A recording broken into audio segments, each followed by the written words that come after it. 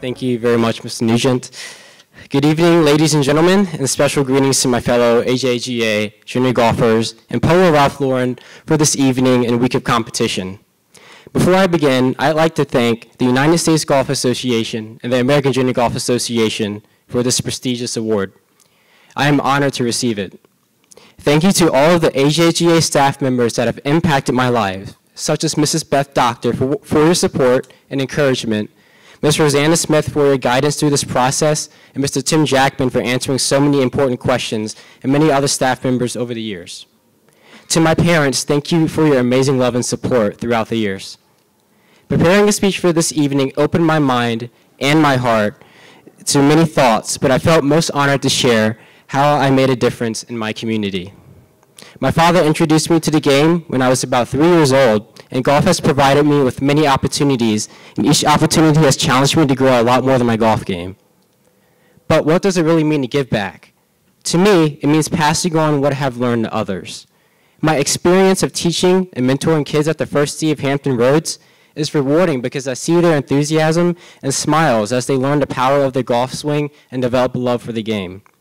I've made a difference by not only raising money, but also working behind the scenes to use golf to impact more kids in Virginia. The community involvement emphasis of the Leadership Links program, teamed with the mission of the First Tee, has helped me build character, instill good values, and promote healthy choices to other kids through the game of golf. When I wrote my essay for this award, I started with a quote from Arnold Palmer: "The road to success is always under construction." This quote describes my golf game and also the impact the AJGA's Leadership Links program has had on my growth as a person. Both are always under construction for improvement, and my recent accomplishments on and off the course have contributed to this wonderful journey. Success is based upon reaching or exceeding goals, but why stop there? The AJGA Leadership Links program encourages all junior golfers to find a starting point and to keep going, giving, and making a difference.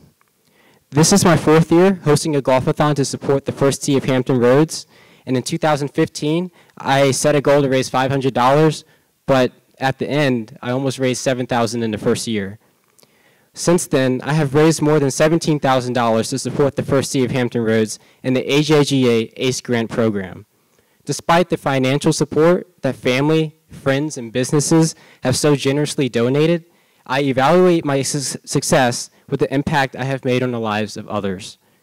With this funding, I know more young people are exposed to golf through the First Tee, and more junior golfers have access to resources from the ACE grant to ensure they are exposed to college scholarship options. The First Tee of Hampton Roads serves over 35,000 kids each year, and in 2017, there were 1,009 AJGA ACE grant recipients.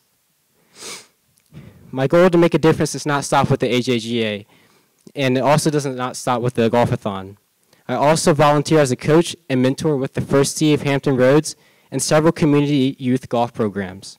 When I was younger, there were adults and teens in my life who were role models. And I know firsthand that when I work with groups of younger kids, I am impacting more than just their golf game. I am shaping their character.